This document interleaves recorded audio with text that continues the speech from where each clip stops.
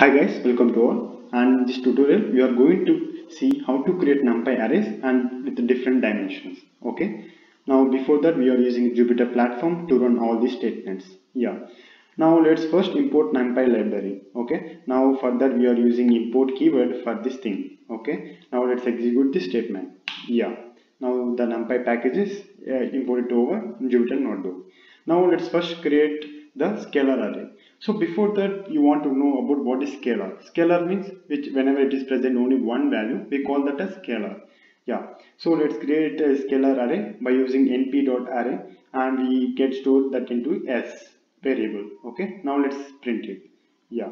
Let's execute it. Yeah. You can see that the s is 5 is in the s. Okay. Now let's check the d type means the data type of yes. Yeah. You can see that it is of int 32. Okay. Now let's check the dimension of yes.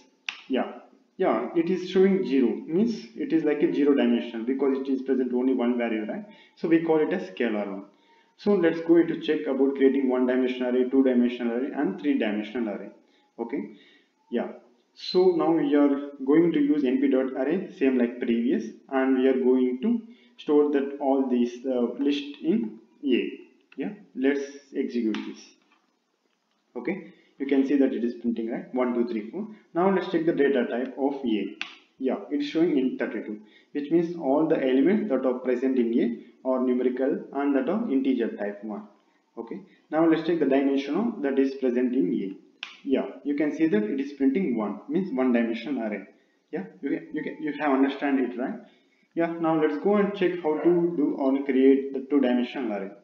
Yeah, for this you are using like a matrix like format, and we are storing that into a B. Okay, now we are here also we are using np.array function.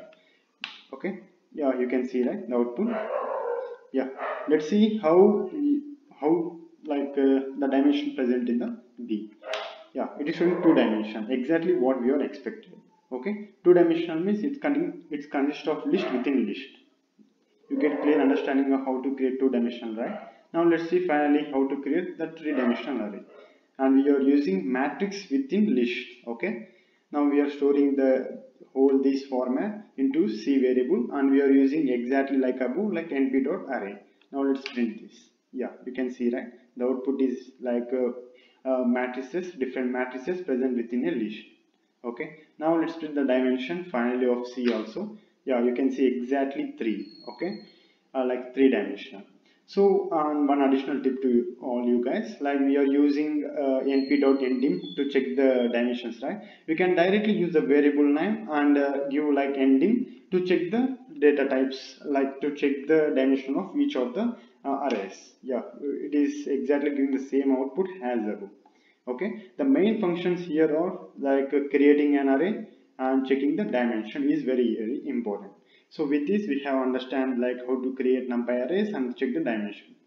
Okay, thank you.